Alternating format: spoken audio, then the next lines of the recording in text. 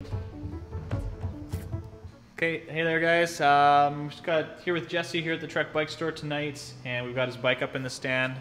We're going to look at a few sort of really basic, essential mechanical things to keep your eye on though, if you're a new rider or not. Things that just keep the bike working safely for your rides, okay? For totally new riders, one thing we see a lot here is people don't really have any idea about tire pressure. So a really rough rule of thumb, no pun intended, is if you can squeeze the tire with your fingers and it will deform considerably, that is too soft. That's way too soft. So right now Jesse's got about 40, 50 PSI in this tire, and we're going to be running close to double that. So it's definitely a little too soft. You can squeeze it with your fingers alone, too soft. Okay?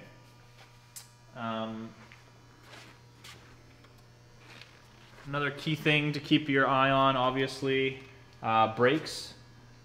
So brake pads, which are sitting here inside the caliper.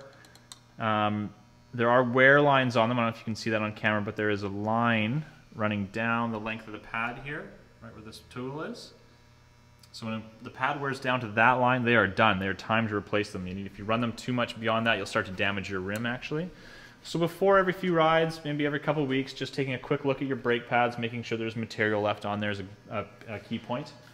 If you have disc brakes, those pads will be down at the hub area, of course, contained within the caliper. And then another thing we see all the time here is when it comes to people's chains, 90% of the time we see people either under oil or over oil them. It's very rare that someone kind of gets the correct amount on there. Like in Jesse's case here, we've actually used a little bit too much oil. There's a lot of excess kind of coating the bike, which we don't want. That just attracts debris and grit from the road. So you want to have a little bit, you want to clean out a bit better than that. How do you clean it? Well, we'll show you a quick, basically for everyone taking care of their own bikes, when you're done a bigger ride, or especially after a wet ride or rainy ride, you want to have your oil. Now, the best time to put oil on is after a ride. So what you want to do, you finished your ride, you've got home, get the bike in the garage or wherever it lives, get your oil bottle, start moving the chain backwards, and start putting some oil on that chain. Drip, drip, drip, drip. Does not need a lot. Okay, so if I was just topping this chain up, that's about all I would use, just that few seconds.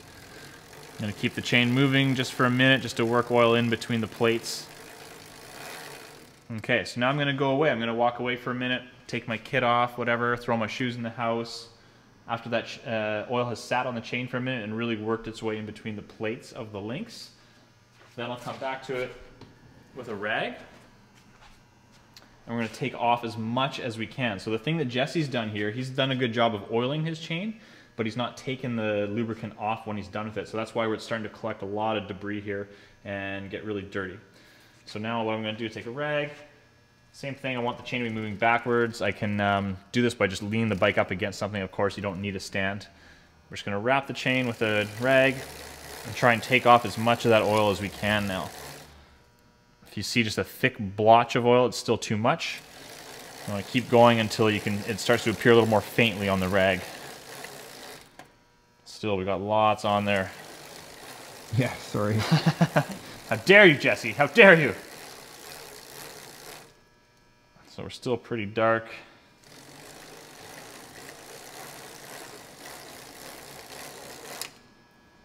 Still pretty dark.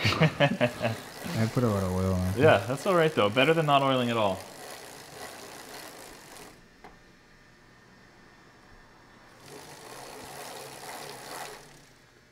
Okay, now we're getting there.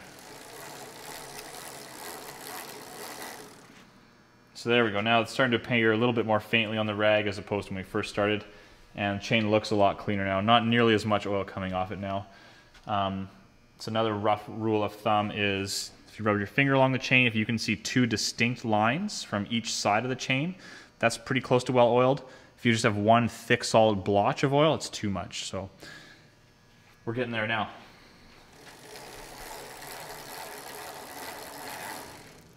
Okay, we're happy with that now. That's a better amount of oil on there. Obviously, we got a little bit of, there's a bit on the chain rings and everywhere from having it been over oiled a bit too much, but that's okay. That's okay. all about learning. All right. I had no idea. Yeah, no, most people don't. That's okay. So after it rains, Yeah. what should I be doing? Because it rains a lot in Victoria, and I've been soaking wet quite a number of times. After it rains, one of the key things is to oil that chain up. And again, that's why you do it after your ride, so that you've got fresh oil on there once the ride's done. Oil will also displace water, right? So you finish a wet ride, there's lots of water over the bike. Oiling it will force that water out of the chain as well, prevent that surface rust from forming. Okay. And same thing as we just did there, oil the chain, let it sit for a few minutes, and then come and wipe off as much as you can.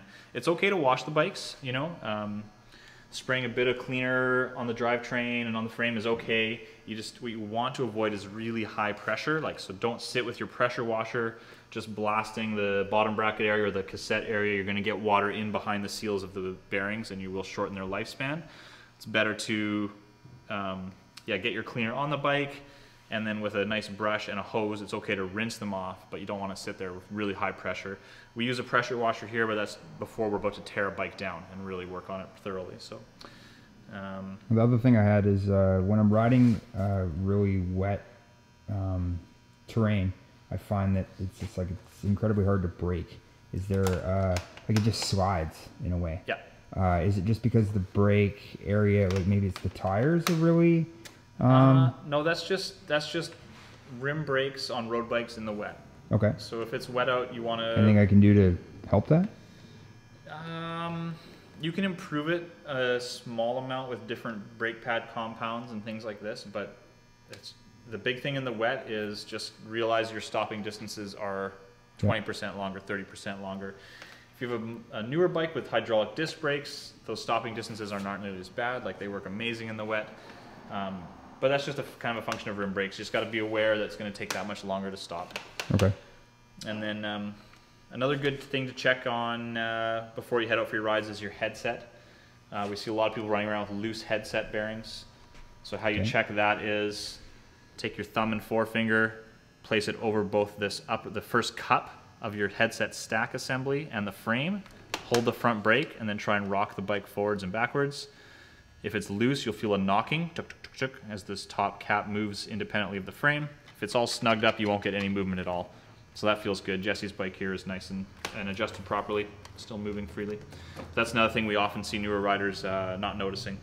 Obviously, quick releases as well. We do see a lot of people coming with these loose. Just make sure they're snugged up. See, that's a little bit loose there. Should be difficult to close, but not impossible. So you have to put a little bit of force into it. Shouldn't pop. That's pretty good now. Shouldn't come apart too easily. Yeah, and then of course, before most rides, you're going to want to check your tire pressure, especially on a road bike. There's such low volume tubes that they do lose a fair bit of their pressure relatively quickly. If it's been a week and you're heading out, check your tire pressure. So Jesse was down to around 50 PSI there. Now we're up to just over 90. You're way faster at this than I am. Well, I have done it a few times more than you.